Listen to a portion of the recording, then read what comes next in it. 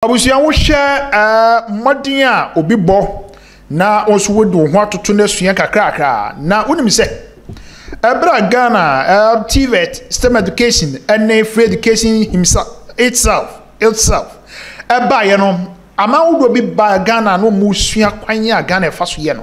For example, South Africa and other countries ani nyina na Osei Adutwum, the former education minister, doctor Ochechire mo pa na ochese said the Ghana yesiama adesua ya akono some years ago from about 7 years eba ene ono de owogide mapase ebeto aso a because o hwe said the na amahodo so even the STEM education na Dr. Osei Adutwum de buy na adofo ano so bo ano manitimi implement ye no okọ ewiase nyina nyanwanwase na ano adokọ summit ewo America also na omoma standing innovation na say mama me say ma Dr. Osei Adutwum adwuma de obobi papa ne oni joy news atwetwe commodity sema wodo atudwa ne NPP ni abemu bim how na do su na be fa baton no say na nyama esitie yankonko tie Dr. Osei Adutwum sema wodi atudwa about a university.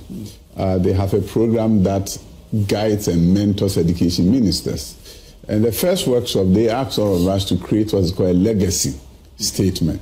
My legacy statement was to make Ghana the best nation in STEM education, one of the best in the world in STEM education. And when I reflect upon the legacy statement that I shared with the University of Harvard and see that we're able to do it. You see, STEM has always been something that you hear presidents talked about, the 60-40, famous 60-40 ratio of 60% of students at the tertiary in the STEM-related fields and 40% in the humanities. And unfortunately, it had been, for the most part, lip service. Because I don't seem to understand how you have about 14% of your students in the high school enrolled in science. But when they get to the university, you expect 60% of them to become science-related students. I mean, it was just a talk. So we had to begin to take a look at what is going on around the world. And of course, I always say I'm one of the luckiest education ministers in the world, having taught in the classroom, got an opportunity to develop schools in America, that kind of experience, and doing a PhD in education policy and administration. So what I, through and the leadership of the president, looked at was STEM education, the key to the future of Ghana's transformation. Not just an education, but we are talking about how does education change the fortunes of your country.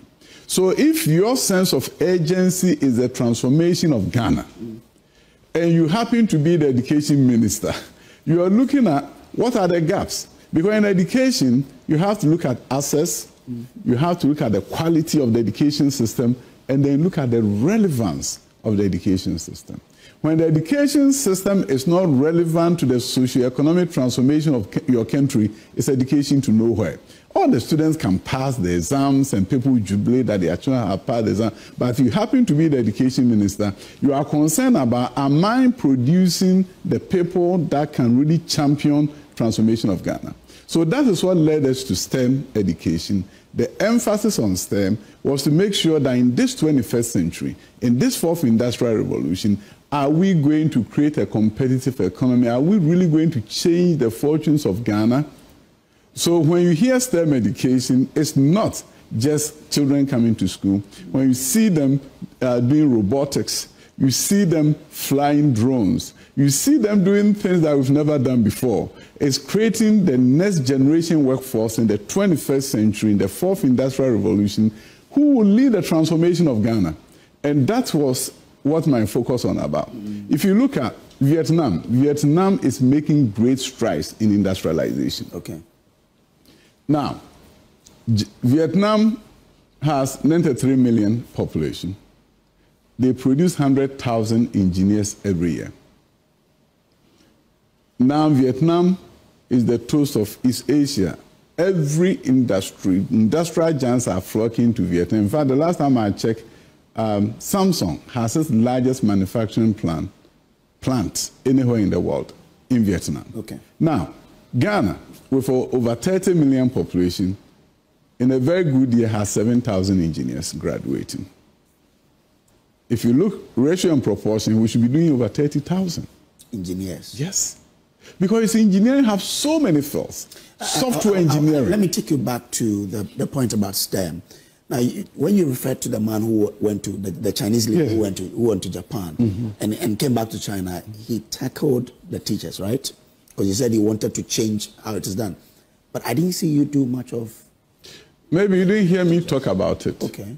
I'm so happy to tell you that the current Director General of Ghana Education Service, Professor Davis, he was one person that I tasked to develop a bachelor's degree in STEM education at University of Cape Coast, and he did. Okay. So he put it together, brought it to me for a review. He had done a review with all his professors, and today I'm happy that Cape Coast has submitted, at the time I was leaving, they have submitted their curricula for training of STEM teachers to GTech. We also have 2 STEM colleges of education that we're building at the time I was leaving, one at Karaga and one at Tepa in Ashanti region. And this was to train the next generation of STEM teachers in Ghana. So yes, we were seriously looking at how do you train. And also, we have a number of projects that were ongoing. But I thought that would have been your first focus, to train the teachers to handle the... You see, when you are Ghana, you don't have a lot of time. Okay. You do the two at the same time. So for example, there were teachers who were being trained through Televic, which was a funding regime that we have from Belgium. They were training teachers across the country. TTEL, which is funded through MasterCard Foundation, was also training teachers across the country. So teachers who are now in their jobs currently were being trained. But in addition to that, we needed to lay a strong foundation to bring in more, to train them so that they can really do the job that they were supposed to do. Okay. All right. So how many STEM schools do we have now? We have the freestanding new ones that we built were about I think 11 of them at the time that I was leaving office. But we also have STEM centers. Completed. Yes. And we also have ready to be used. Ready to be used. Okay. But like Abomosu in Eastern Region, Kwase in Bono, Bosomtwe Girls, the ones, we have other ones like Pasempe in the Northeast. So there are a number of them across the country, but we also have STEM centers in existing schools, like Goso, for example, has one that was about to be operationalized. So when you do the STEM center, you set up a center with all the equipment. Accra High has one, which had been operationalized even about 2 years ago. Okay. It has started, it had all the STEM tools and equipment, and students at Accra High, as I speak with you, can take a course in engineering at the high school level. Okay. And the one unique thing about the STEM centers is the fact that we offer opportunity for students in the neighborhood. That's what you see here. For students in the neighborhood to come to the center and do software programming, and they were doing Scratch and other programs there. So it's not just for the high school students, but I wanted to create that pipeline really from the lower levels all the way running to the high school. So the STEM centers were not just for the high school, but also for the entire neighborhood students who come there and do Scratch and other. So when you look at that, it's not just, these are the high school students who are doing robotics and doing engineering and all that, but also the local students from the basic schools get the opportunity to come here. So there was a combination of the two, that you have new schools being built, but also have STEM being infused into existing schools. So if you go to those existing schools, like engineering center that we did in partnership with the old boys of Presec. If you go to, they have an engineering block which we were about to operationalize, and then we left government. But so I hope that there will be a continuation so that if you go to pre-sec, you can start engineering at the high school level. You don't want to wait till you go to the university. You catch them young.